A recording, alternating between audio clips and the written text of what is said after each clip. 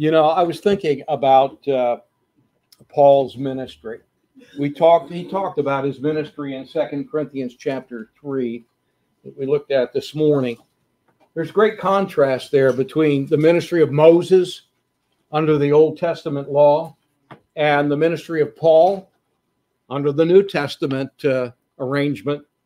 But you know, I would venture to say that it is likely that if Paul would be ministering today, he would not be considered very successful by anyone. Think about it. He was never a homeowner. Aren't pastors supposed to be homeowners?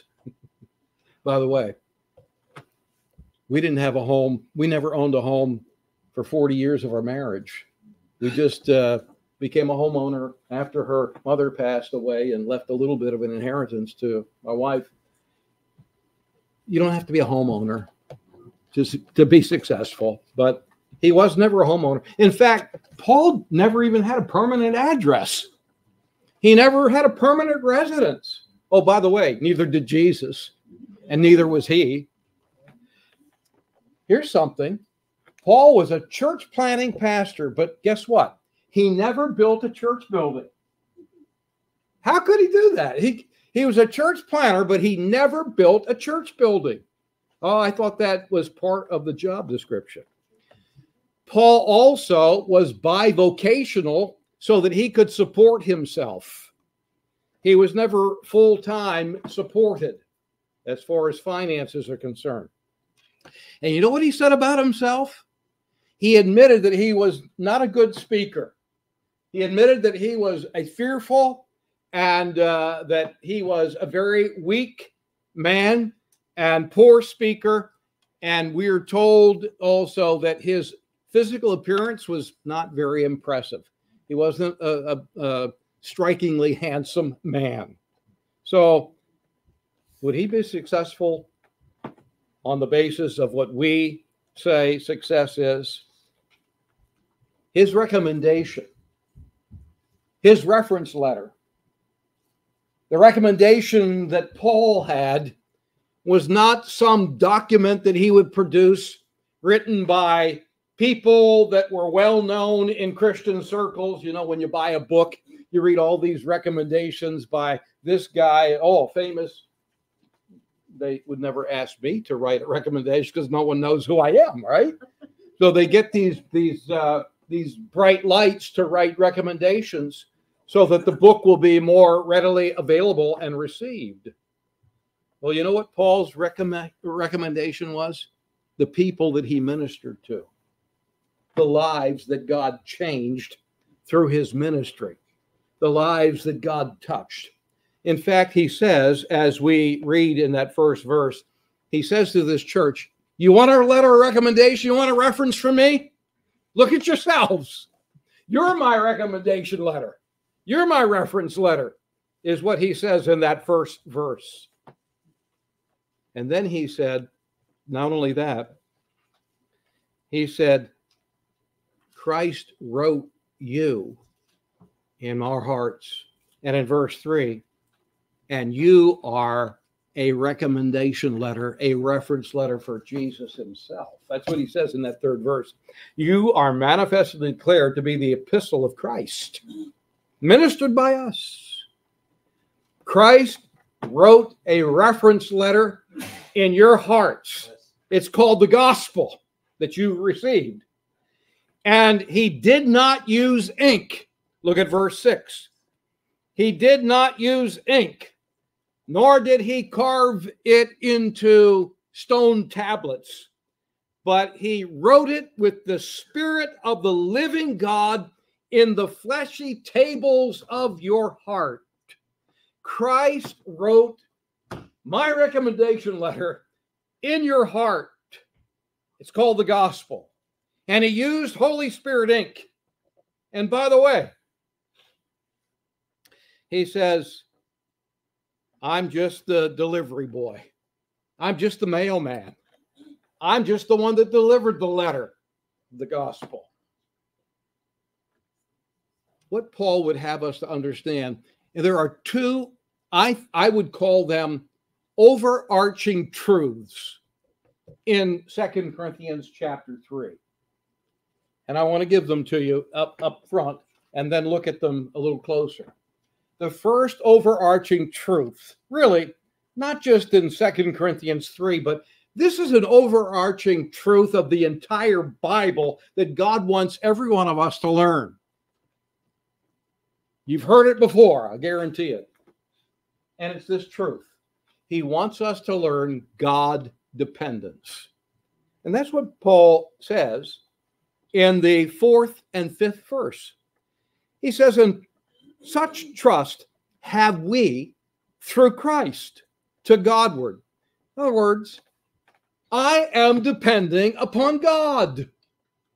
And then verse 5, "Not that we are sufficient of ourselves to think anything of ourselves, but our sufficiency is of God." What is he saying? He's saying, I want you to learn what I have learned, and that is that believers are to be God-dependent people. We are to live and serve God by depending upon him and not ourselves, that we are not sufficient for this task, but he is. It's God dependence. And that's what the New Testament is all about. The New Covenant is a new provision that didn't exist under the law of Moses. It's a new way to live. It's a new way to serve God. It's totally new. And it is a God dependence. It's trusting God's competence and not your own. Beware of thinking that you are a competent person when it comes to living the Christian life or when it comes to serving the Lord. You have to depend upon God's competence and not your own. Where do you and I get the ability to impact anybody, to impact any of those people around us for God? Where do we get that ability? Is it because we have an ability to be articulate? Is it because we have a powerful personality that just rolls over people? Where do we get the ability, I mean, to really impact people? I'm not talking about impressing people. I'm talking about impacting them inside in their heart. It's God competence. You don't get that ability to impact the people around you by attending a Bible college necessarily, or going to Christian Bible seminars, or by possessing a powerful personality, or having certain natural abilities. Paul said that everything that happened through him was God at work through his life. Is that how you view your daily life and service for the Lord? Anything that impacts people, anything that I do that's good, it's because I'm dependent upon God. I'm looking at his competency and not my own. It's God competence. Now, if anyone had perhaps an opportunity to be self-confident and not trust God's competence, it would be this man, Paul the Apostle. But that's not how he feels. He says in verse 6, God made us able servants of the New Testament. God made us that. But, you know, just humanly speaking, Paul was an unusually competent personality. You read Paul and you get the impression this guy he's an intellect. He's intellectual. And his personality is powerful. And he is a man that is certainly filled with zeal. He's all over the map. literally, geographically. He's all over the place. He's so filled with zeal for the gospel, for Christ. But something's changed in this man. I want you to, for a moment, keep a finger in 2 Corinthians 3. Jump back to a couple of books to Philippians 3. From 2 Corinthians to Philippians 3. In Philippians chapter 3, you know what? Paul begins to tell us a little bit of what he trusted in before he met Christ. Before he got saved, when he was practicing Judaism, you know what Judaism represents? We said it this morning. It represents self-effort. The old covenant, you're trying to obey God in your own power, by your own strength, your own energy. Sadly, Christians try to do that too. But this is what Judaism is. And Paul was the cream of the crop when it came to Judaism. And we get a little picture of that in verse 5 of Philippians 3, when he tells us a little bit about his past life. He says in verse 5, I was circumcised the 8th day of the stock of Israel, of the tribe of Benjamin, and Hebrew of the Hebrews. I mean, I was a Jew of the Jews. And as touching the law, a Pharisee. Now, let's just stop there a moment and think about Paul's natural competency here. First of all, I mean, it's a great resume if you're applying for a job of this sort. Look at his resume here. First of all, he talks about his ancestry, how he was well-bred. He was from good stock. He had tremendous Jewish heritage. So he talks about his ancestry. And then in that 5th verse, he also mentions his orthodoxy as a Jew. He says that as touching the law, he was a Pharisee. So he was the cream of the crop when it came. He was a religious fanatic. He observed, the Pharisees observed Jewish law to legal minutia. I mean, they would even tithe seeds that would be planted. Before they planted them, they would tithe their seeds. They would take a tenth of their little seeds and tithe them to the Lord. So this guy, his ancestry, his orthodoxy. But look at what he says in verse 6. Concerning zeal, I persecuted the church. I persecuted the church. His activity, he was an incredibly zealous Pharisee with his goal of stamping out anything that Judaism would have considered a heresy.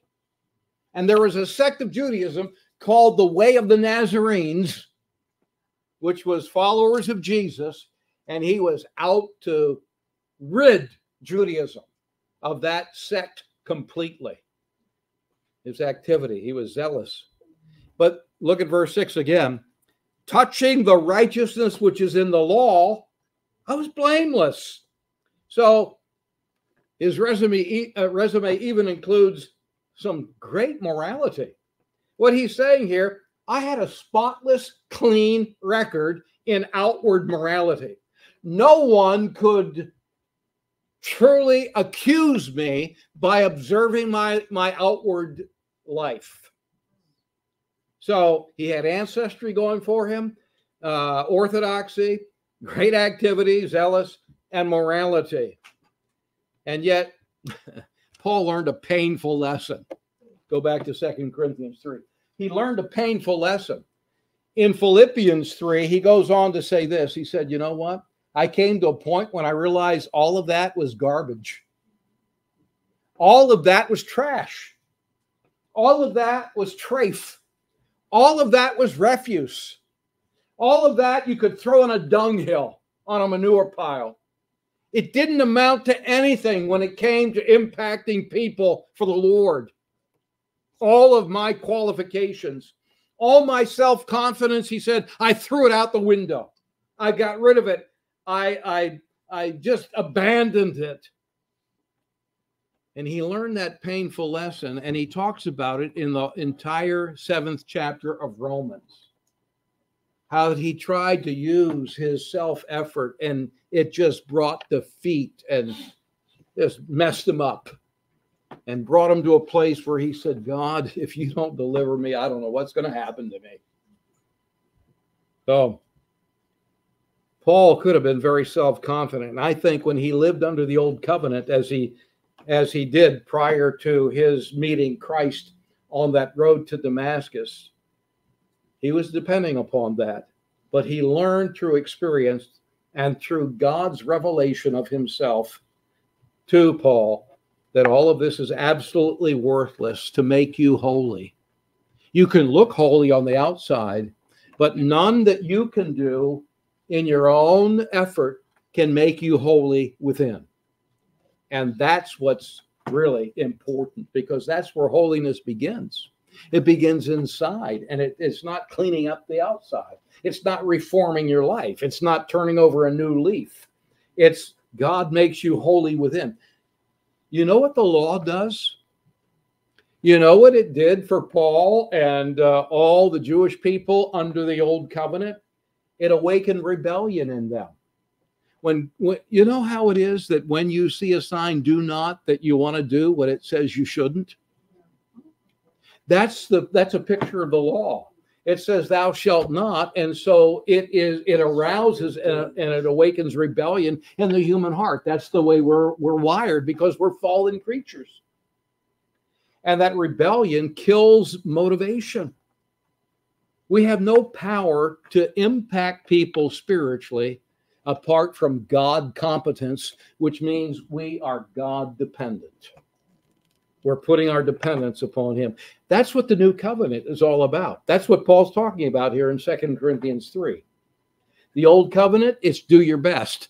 The new covenant, it's not your ability to do something for God, but rather you just show up and you present yourself to the Lord, and then you depend upon him to work through you, and God achieves what he demands of you. He achieves that through you. So in the end, he gets the credit and not you and not me. That makes sense? It's God dependence. It's not confidence in yourself. It's not self-confidence. It's God competence. And it's the result of what we might call an inner residence. That is, God lives in us. The old covenant, it was an external commandment. It was carved in stone, the Bible tells us, by the finger of God. You know those 10 commandments? They were carved in stone by the finger of God. Not the new covenant, not the New Testament. God himself, rather than carving the New Testament in stone like the Old Testament, rather than that, God himself went into your heart. With his finger, he didn't carve in stone. With his person, he entered into your heart. He entered into your life.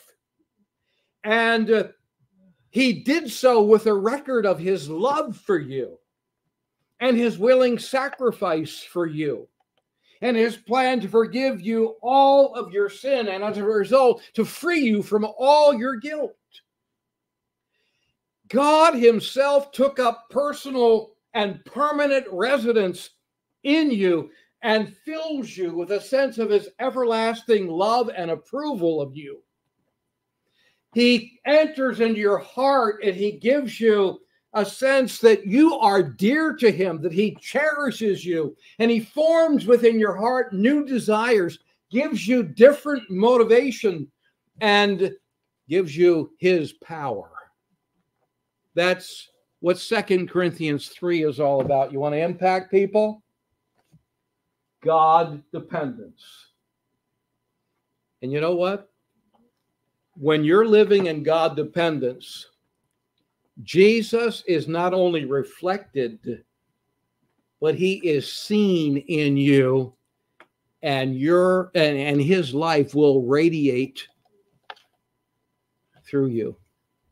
That's the rest of the chapter, verses 12 through 18. Notice, first of all, in verse 12, seeing then we have such hope. He's talking about New Testament believers. We have a hope that Old Testament believers never had. We have such a better covenant. He says we have such hope. We use boldness or plainness of speech. Not as Moses. Look at this. Not like Moses, who is really the key figure in the Old Testament, in the Old Covenant, right? Not as Moses, which put a veil over his face, that the children of Israel could not steadfastly look to the end of that which is abolished. You know what that veil represents? It's symbolic. That veil is a symbol of the Old Covenant, with all of its demands upon Israel. And the natural human response to the demands that God puts upon Israel through the commandments is that you try to obey. So that veil, Moses's veil, really is a symbol of the personal attraction of a human being to the law of God by trying to obey it. Now, Moses put a veil on. He put a mask on. Remember a couple years ago, everyone was walking around with masks on their face? Moses was walking around with a mask on his face. He was masked up. That's what we're told in verse 13. You can read the background of that in Exodus chapter 34, but we're not going to turn there.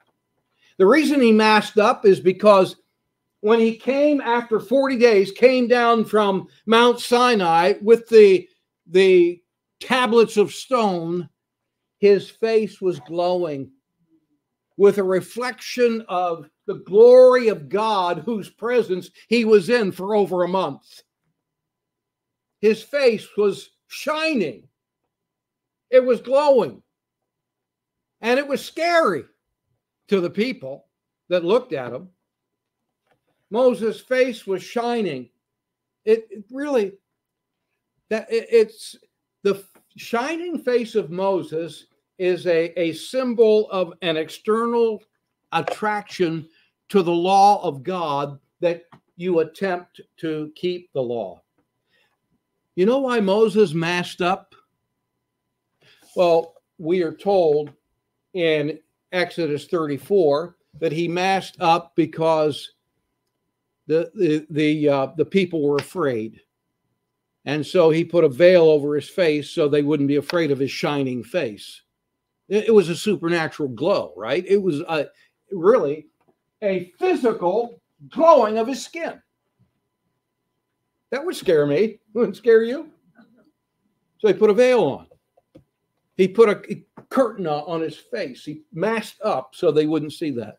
They wouldn't be afraid. But you know what Paul tells us here?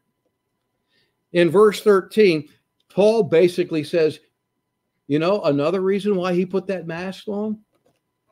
He put that mask on, he masked up and made that mask a status symbol. That mask set him apart as a special mediator between Israel and God.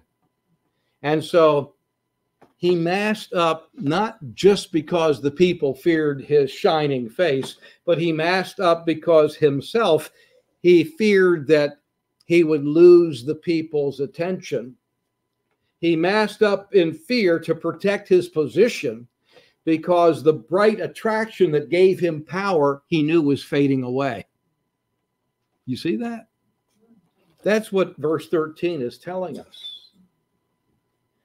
And then in verses 14 and 15, Israel's veil is the same thing that Moses' veil stood for. It happened to Israel as a nation. Just as Moses' mask hid the fading glory of God, so Israel has a mask or a veil or a curtain over their heart, over their mind. And so they can't see the glory of God. So they believe if they try hard enough to keep their list of do's and don'ts from God, they'll please him. And when they do a good job, they feel good about themselves because they're masked up and they're hiding behind their good works. They're hiding behind their religion. And the end of all self-effort is really a mask. It's not reality. It's a mask. It's hiding the futility of trying by your own effort to keep the law. It's hiding the emptiness and the condemnation that it brings and the death that it results in. It kills. That's what this chapter tells us. So, what's the answer? That mask is personal attraction. It's to attract people to you. What's the answer? The answer is a spiritual transfiguration. And that's what verses 16 to 18 are about. Not about personal attraction, but a spiritual transfiguration. He says, nevertheless, when it, referring to Israel or anyone that turns to whose heart turns to the Lord, the veil is taken away, the mask is removed, and then they can see the truth, they can understand. Now the Lord is that Spirit, and where the Spirit of the Lord is, there's liberty, there's freedom. And by the way, we all, believers, he's talking to, we all with an unveiled face, with an open face, beholding as in a window or a glass, the glory of the Lord, are changed. Literally, the word is transfigured, like Jesus on that mountain. We are transfigured into the same image of God's glory, from one degree of glory to the next degree of glory, and on and on and on, by the Spirit of the Lord.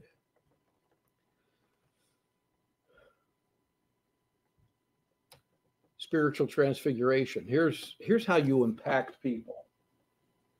By God dependence, but secondly, by God radiance. By God radiance. By the radiance of God coming out from your life. Letting his glory shine into you so that his glory then can shine out from you. In verses 16 and 17, it's talking about salvation, which is a gift. The Holy Spirit makes Messiah Jesus visible, clear, and plain, allowing faith to unmask our human hearts so we accept the gift of salvation. We accept Jesus. So we depend upon Messiah Jesus. And when we do so, we experience freedom with nothing to hide because you don't have guilt anymore. Sin's been forgiven. You have God's gift of forgiveness. You have a clean heart. You have his righteousness, his acceptance, his approval. And you are now forever pleasing to God. You, positionally, you are a new person. But in verse 18, spiritual transfiguration, it begins with the gift of salvation, but it continues progressively by glory. Look at what he's saying. While positionally you're a new person, what he says in verse 18 is practically and progressively you're becoming a new person. Positionally, you are a new person, verses 16 and 17. But practically and progressively over a period of time, you are becoming a new person. So what you are in God's sight is what you are becoming as you, with an unveiled, unmasked face, stare into and gaze upon the glory of God in the Scripture. The process happens as long as you're not staring at Moses' face, the veiled old covenant, but rather than self-effort, your eyes are fixed on the glory of Jesus. It's a God dependence. The Holy Spirit then is transfiguring you. You see, here it is.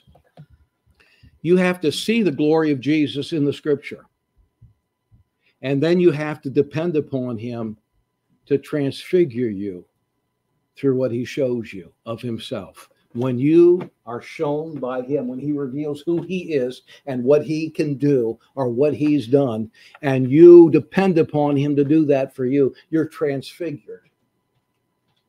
I'm not going to go into it again, but I explained what transfiguration is. It's more than just reflecting Jesus in your life. That's why I'm glad the King James Version uses the word glass and not mirror, as the modern translations do, because I think it gets closer to the real meaning of this verse. Because when you, in the Scripture, see Jesus, you're not just looking at a mirror to reflect him. It's actually not the glass here is not the Scripture. The glass is you. And it's when you see the glory of God, understand who he is and what he does, you know what happens? Your life becomes a glass. It becomes transparent. And the glory of God is transfigured. You're transfigured. The glory of the transfigured Christ is visible. When people look at you, they'll see the transfigured Christ, his glory. And you will outshine. You'll outshine the glory of Christ and have that impact upon people around you. Does that make sense? It's hard for me to make this clear. But this is incredible truth. If you understand, God's at work. It's a gradual supernatural transfiguration that he's doing in Christian lives that will expose themselves to the presence and glory of Christ. How do you do that? How do you expose yourself to the presence of Christ? Well, you take time to get along with him. And you do that every day. But sometimes you have to take special seasons where you get away from everyone and everything else, and you don't worry about your device. You don't worry about anything. You don't worry about food. You just get in his presence, and you have a personal encounter with the glorious Jesus. And as a result, there's a transfiguration that supernaturally happens in your heart and life. You're supernaturally transfigured, transformed, changed. You deepen your love for Jesus. It's the result of his love being put in you, and you begin to love like him. The Holy Spirit removes that veil from you, and you see the futility of self-effort, and you see your true identity in Jesus. And so when you do, you experience the great security. You have his peace and joy because this is who you are in him. And you understand the power is not I, but Christ. Questions about this? Yeah.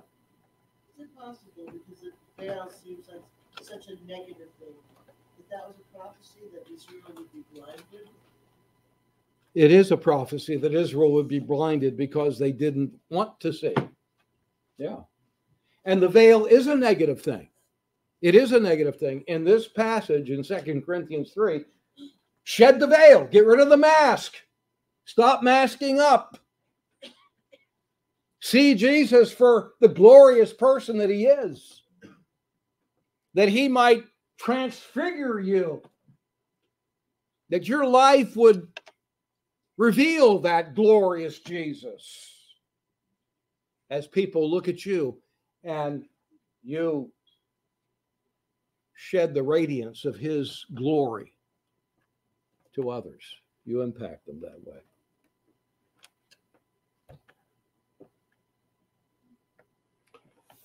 Yeah. Yes. Say that? Yeah.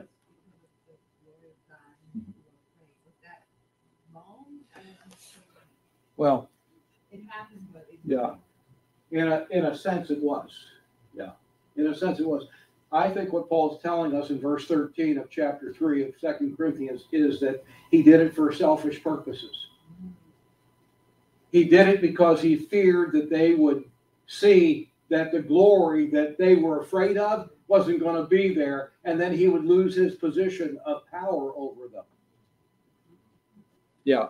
Yeah, it's interesting. That's what I was thinking about. That the fact that if the glory faded, he could have taken away the veil and just, it would have taken humility. It would have taken a real sense of, what, I have to get back with the Lord. But I think we do that as well. Absolutely. Because if we're not spending time with the Lord, then there's nothing reflecting us. And so I also have that veil. If we're spending time with the Lord, you can tell that somebody's with the Lord. Right. Like in the book of Acts, it said they knew that they had been with Jesus because of their actions, how they treated each other, how they cared about each other. So it's the same way. If Moses was as humble as the Bible says, and he's a human being like all of us, so we can't hold anything against him. But he would have, seen the glory fade. He would have taken it off. He would have entered back into the tabernacle. He would have received the glory again, covered it up when it went up. Then he would have shown the people his humility and the fact that this is temporary. That would have really shown the people that the law was a temporary thing. It would have been another picture of that future. Yeah, and that's another reason why it was wrong, because the veil did not reveal to the people that the glory of the old covenant was fading and it was going to be replaced by the new covenant. It was a symbol, and he messed up the symbol, just like he did when he struck the rock the second time instead of speaking to it like God told him to. He messed up the symbol, and that's important. That's significant with God. But this is the point. The point is, whenever we pass ourselves off as Christians, and yet we haven't really been exposed to the presence and the glory of Christ, we're a bunch of hypocrites. We got masks on. That's what I'm saying. We need to unmask. Take your mask off. Take the veil off. And by the way, Moses, he would put that veil on when he was with the people, but when he went back into the tabernacle to communicate with God, he'd take it off so that he'd get a new glow about him. Then he put the veil on when he came out.